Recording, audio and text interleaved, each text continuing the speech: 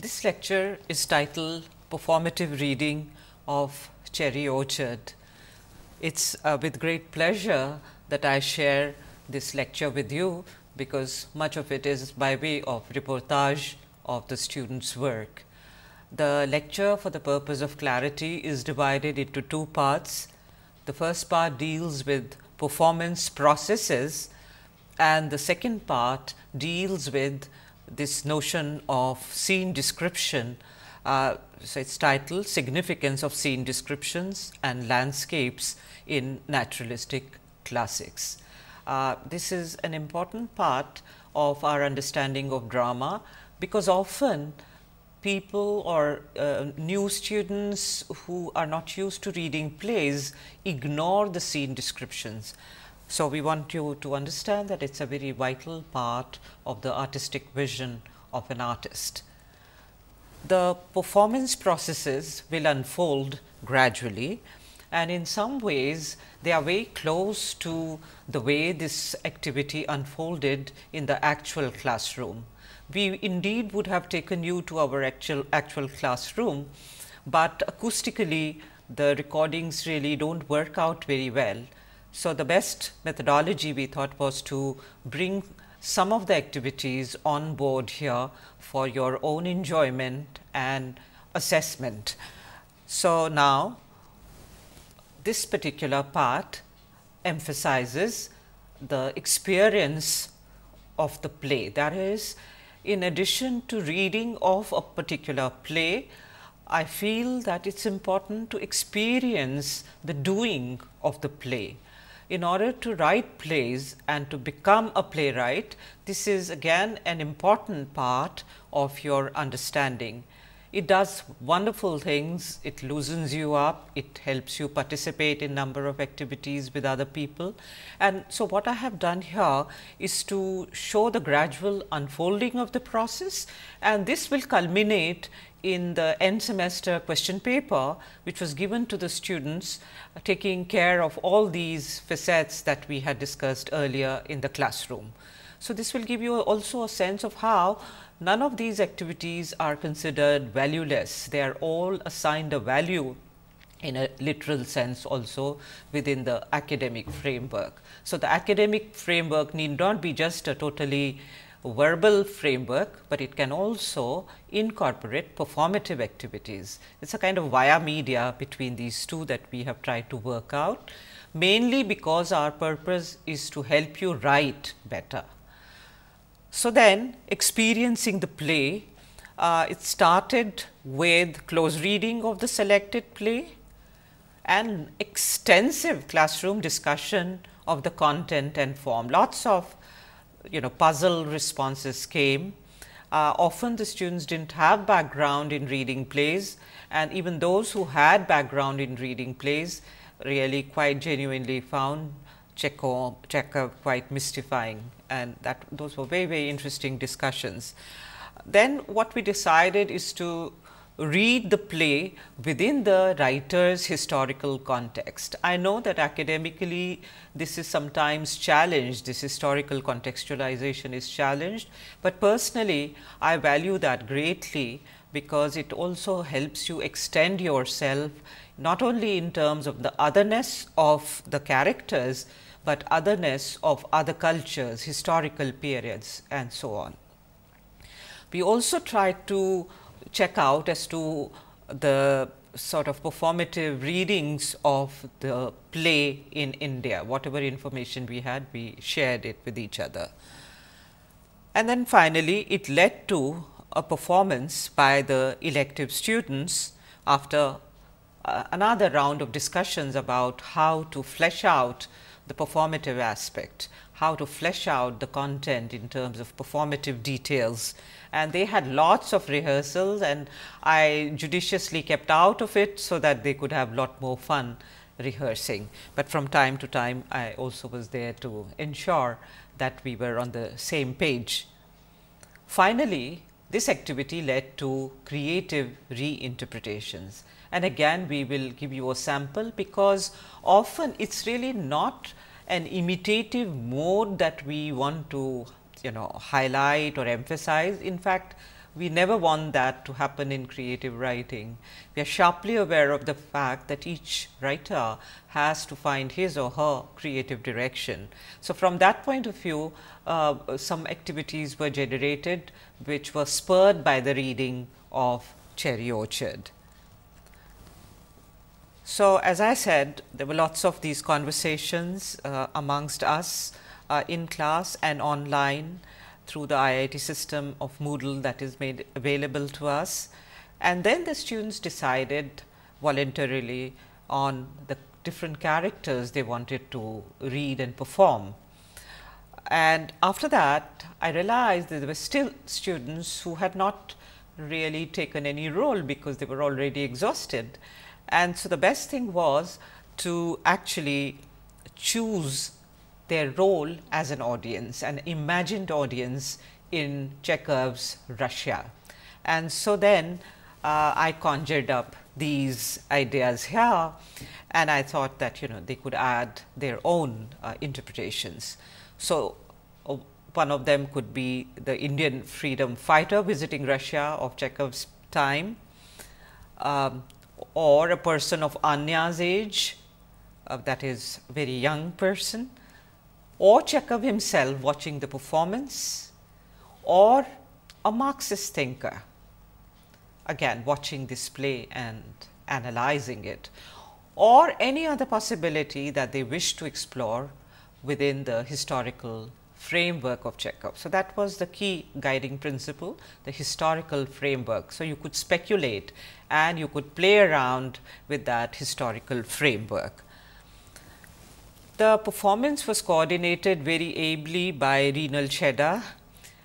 The students went around searching for locations for performance, and then we realized that if we do that, the quality of the recording may not be up to the mark, and so we decided to settle on the studio space, but at the same time there was a sense of design, space, place, and whatever relevant details that they could work out, music, rehearsals, all of these were coordinated by Renal, but everybody participated very actively.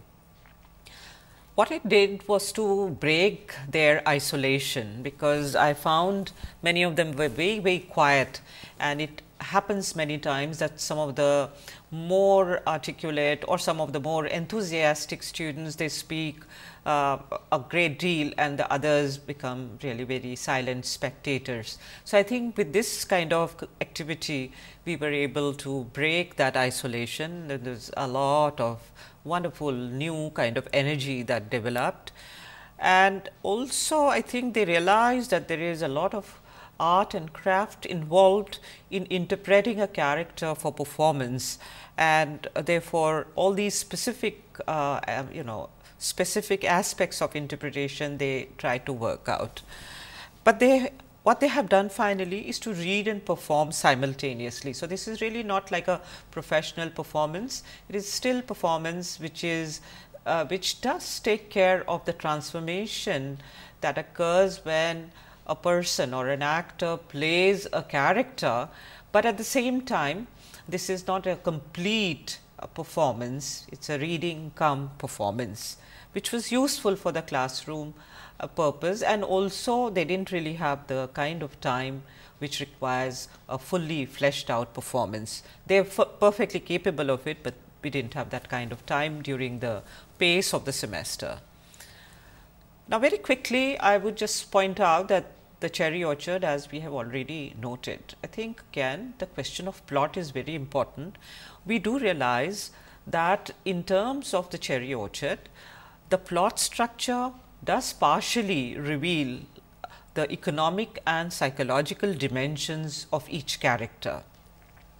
One can say that it is almost in some ways deterministic, but not fully really, and that is where the Chekhovian worldview comes in. But so partly like other realistic and naturalistic plays, there are causal elements in the play which also are very important. At the same time, what stands out is this comic cum tragic aspects of each character's lack of fulfilled dialogue. and this is something that cannot be explained fully only through the causality of the plot structure.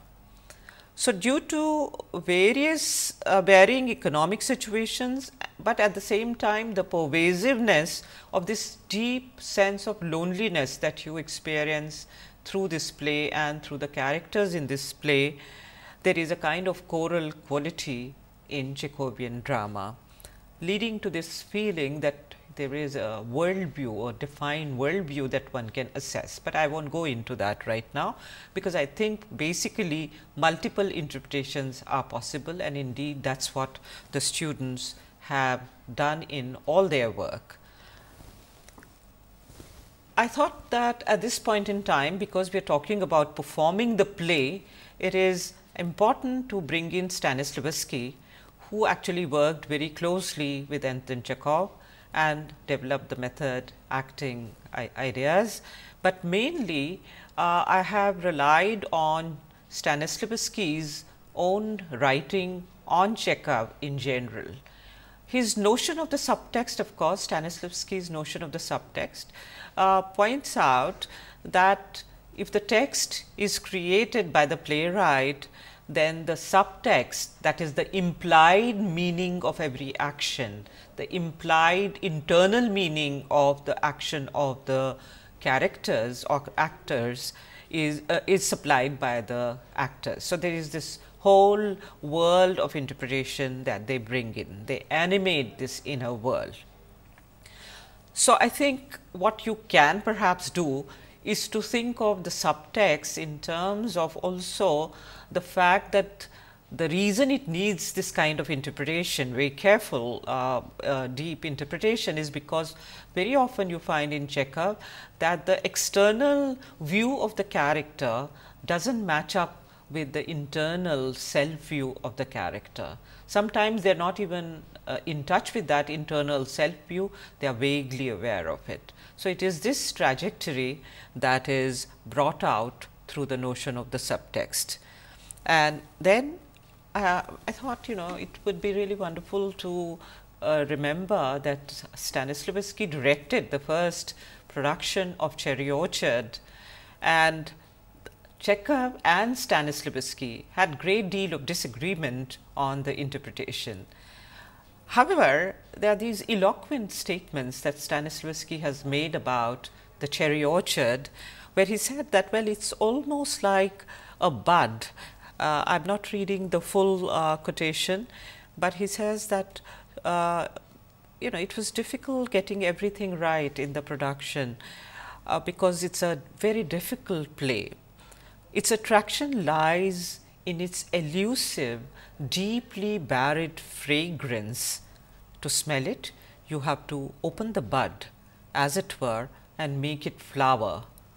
But this must happen of its own accord, without force, otherwise you will crush the fragile bloom and it will die. So, he is aware of the complexity and demands, and he loved Chekhovian writing and the provocations that it provided at that point in time. The disagreement between Stanislavski and Chekhov, as I have listed here, that actually revolved around the notion of the comic and the tragic.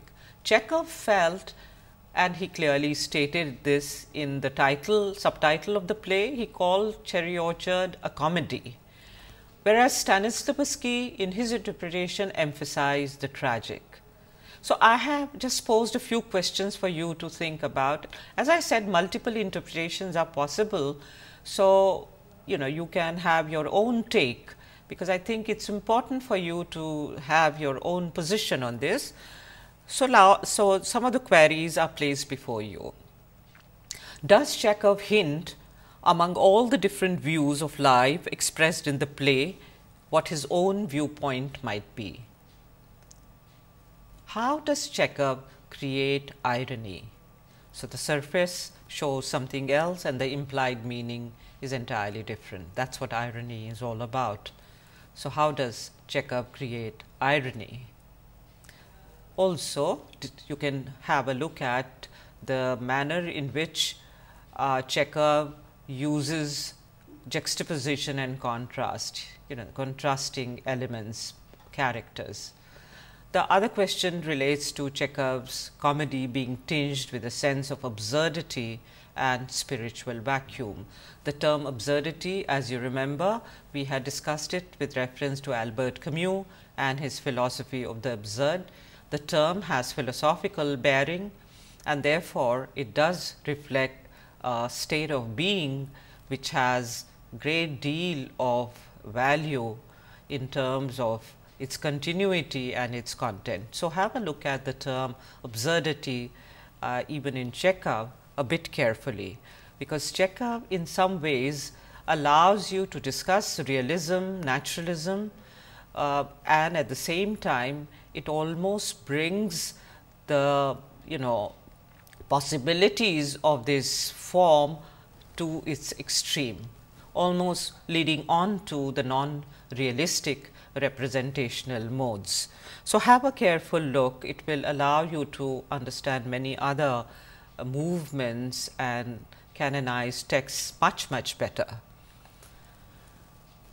There is a lot of discussion about why Chekhov was not really very political in his outlook, although he actually wrote amidst revolutionary ferment. There was such a lot of talk about change and fundamental change in Russian society at that time.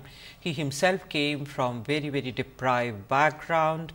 So, there has always been this question about the revolutionary period and Chekhov, and I just will place Stanislavski's point of view here, which I think I do relate to. He says that in his appeals to build a new life, Chekhov often uses the rule of contraries. He says that here is a fine chap, and there is another one and a third, all nice people, leading a good life, and their shortcomings are charming and amusing. But taken all in all, everything is tedious, useless, irritating and moribund. What is to be done? We must join forces and change everything, strive for a different and better life.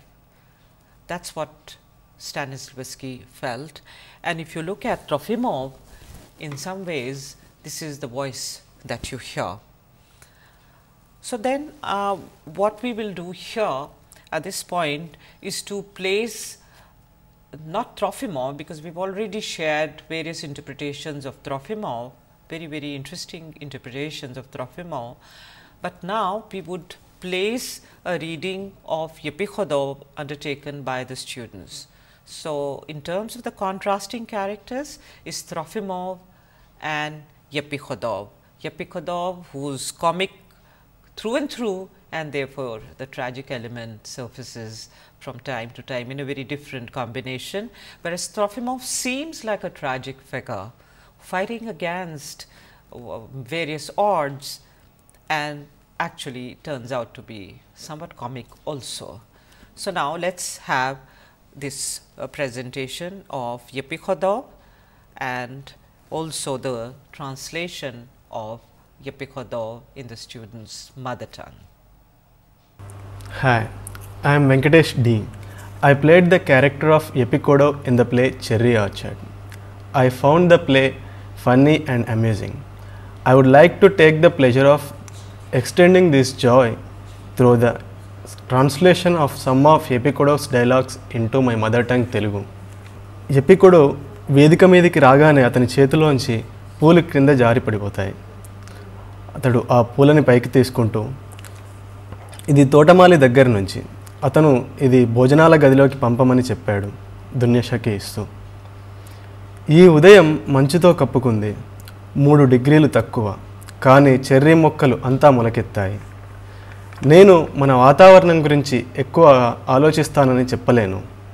మన వాతావరణం సహకరించేంత అనుకూలంగా లేదు. నేను 2 రోజుల క్రితమే ఒక జత బూట్లు కొనుక్కున్నాను. అవి భరించలేనంత శబ్దాన్ని చేస్తున్నాయని మీ సమ్మతితో తెలియచేయాలనుకుంటున్నాను. వాటికి ఏమి పూయాలి? ప్రతిరోజు నాకు ఏదో ఒక అనుకోని సంఘటన ఎదురవుతోంది, కానీ దాని గురించి నేను ఆలోచించను. నేను నవ్వుతూ ఉండడం అలవాటు చేసుకున్నాను. సరే, నేను వెళ్ళాలి. అతను వెళ్తూ వెళ్తూ కుర్చీని తట్టుతాడు. అది క్రింద పడిపోతుంది. చూడండి, అనుకోకుండా జరిగిన ఈ సంఘటన దీనికి ఉదాహరణగా చెప్పచ్చు. అతడు బయటకు వెళ్ళిపోతాడు. గిటారు వాయిస్తూ మరియు పాడుతూ, ఈ గోల ప్రపంచం నాకేంటి, ఓ మిత్రులు శత్రువులు నాకేంటి. ఇలా మాండోలిన్ వాయించడం ఎంత హాయిగా ఉంటుంది. ప్రేమతో పిచ్చివాడైన వాడికి ఇది మాండోలిన్. ఓ నా మనసు పులకరించింది తిరిగి పొందిన ప్రేమ వేడితో. The next contrasting character that I want to place before you is Yasha and Fears. Yasha, if you remember, is a new age helper. He is shown to be cunning and dehumanized. Fears, on the other hand, is an old world helper, and I use the word helper because I really don't like the word servant at all. And again, he is dedicated and still dehumanized. So both are dehumanized characters. One of the students decided to be an audience member of Fears Vintage, and this is the write-up he wrote as an audience member after looking at the performance of selected parts of Cherry Orchard by his fellow students. And I am reading his response. The student's name is Aditya Dachalwal, and he was an audience member of Fears Vintage. Being an old person, I have seen a lot in my life, and now have reached a stage where I don't want any more changes or surprises. I just want a stagnant life which I know, which I understand. In short, I resist any form of movement and lead a completely sedentary lifestyle. Fears is perfect example for my case. Even though he has been a slave for his entire life, yet he doesn't regret it at all. Nor does he want to be free. He is okay with foregoing the freedom that he rightly deserves. In this way, he is completely opposite to Trofimov, who always talks about liberation. Fears represents the mentality of an ancient serf who has known this life and this life only, and is averse to change. It could even be said that he is institutionalized, unable to adapt with the rapidly changing social system around him. But near the end of the play, when Fears says that his life went on as if he had never lived at all, this touched my heart and aroused in me the need to do something in my old age. I am also averse to change, since familiarity, however distressing, is always preferable over an uncertain future, especially for an old man like me, steeped in custom and habits. But Fears makes me realize, if you get stubborn and don't change with the times, the present will forget you and leave you behind. You will end up just a relic of the past gone by. It's never too late for a change, and I don't want my life to end up like Fears. So as I pointed out to you, all these intricate activities which unfolded over a semester's time frame, they led to the end semester examination. So I am not giving you the full question paper, although when I look at the answer books, some of them really prompt me to place the full examination question paper and all the answers before you, because they are really very interesting, fascinating and creative, but I will resist that temptation. Part of this exam paper is placed before you. So let's have a look at it. It's titled doing, being, writing. And the question revolves around Chekhov's Cherry Orchard, and I am reading directly from that question paper as it was verbatim. Chekhov's Cherry Orchard is often used as a text in creative writing courses. Respond to the given ideas, perspectives that the text generates. It gives a detailed sense of the struggles of the characters within a historical period.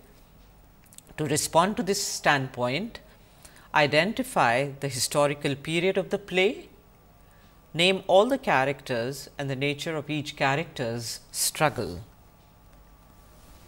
The state of mind of the characters is conveyed by a combination of action, that is physical activity, conversation and subtext. Flesh out these aspects through any situation or character of your choice to substantiate this standpoint. In reading this modern classic, the scene descriptions add to the reader's understanding of how nature or landscape forms an integral yet separate part of the play.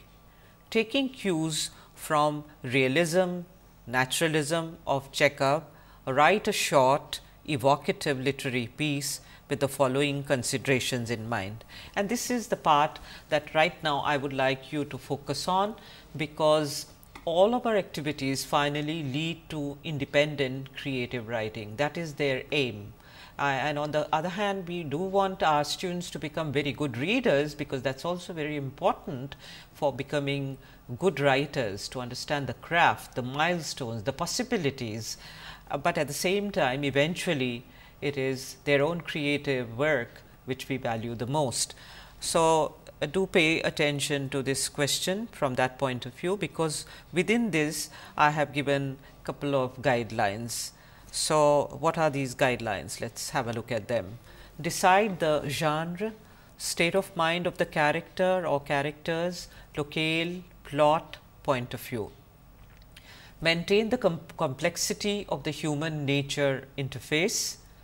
Keep the creative attempt brief, 1 or 2 pages only.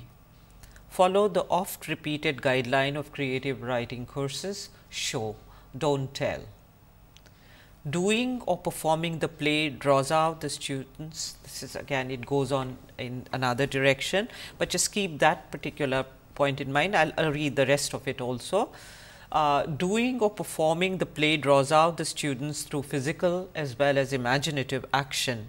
Respond to the given outcomes by spelling out your own opinions as lucidly as possible. Again, this is kind of interesting and important from my perspective, because I do feel that drama is not taught in the way it should be taught in our classrooms. It does many interesting things, apart from of course exposing students to a great art form. And so, I have taken into consideration the fact that many of the students were doing these activities for the first time. So, then doing or performing of the play is the focus of this part of the question, and again their opinions on the following ideas were sought. Physical action. So, out of this there were 3 ideas that were placed for their own choice and further elaboration.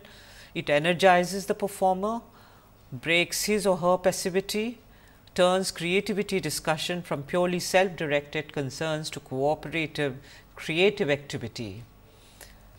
B. Imaginative action. One learns to imagine what it means to be the other. Selection of symbolic gestures, words, backdrop enhance the understanding of creative representation of reality through writing, performing. And so, now I would place before you 2 examples or 2 samples of the end semester question paper, where the students responded to the human relationship with nature or landscape. You have already actually been introduced to these students. Arvind Singh wrote a piece called 6 Feet Under, and that is the piece I am reading first, and then I will read Reenal's write up. So, without any comment, this is the creative piece he wrote. I am Rizwan, or rather it would be more appropriate for me to say I was Rizwan. You see, I am dead. How did I die, you ask?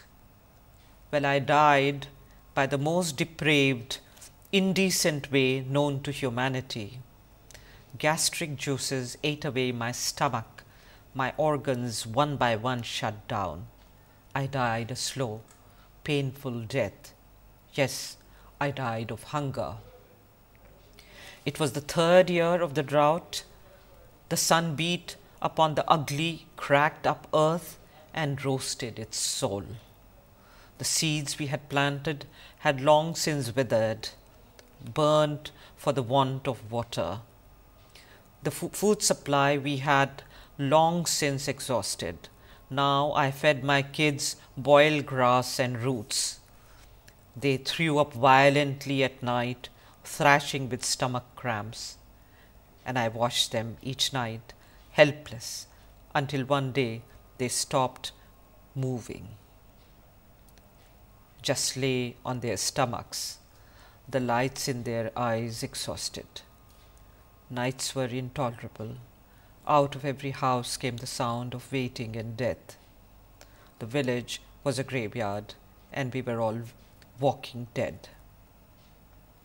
They came again yesterday, guards of the money lender, asking me for my pound of flesh. What's left for you to take? Every piece of clothing and even the last vessel you took months ago. What do you want now? You still have your land. Sell it to us and be free. My land? No, it's been there for generations of my family. I'm nothing if not a farmer. I won't sell my land. I would rather die. Then so be it. You might wonder, why is this man willing to die rather than let go of his land? Why doesn't he move away? He lets his wife and children die. What sort of a monster is this man? You wouldn't understand. Only a man who has loved his land like a wife, cared for it like a child would. My land is my identity, the only thing left to me by my forefathers. I am my land, and I won't let go. This shall be my last victory over the world. I didn't bend, I rather broke apart. The burning in my stomach is a dull ache now, familiar, almost pleasing. I have nary a strength left in me. I just watch myself wither away. I just hope they let me have my 6 feet of my own land to rest in peace. I hope.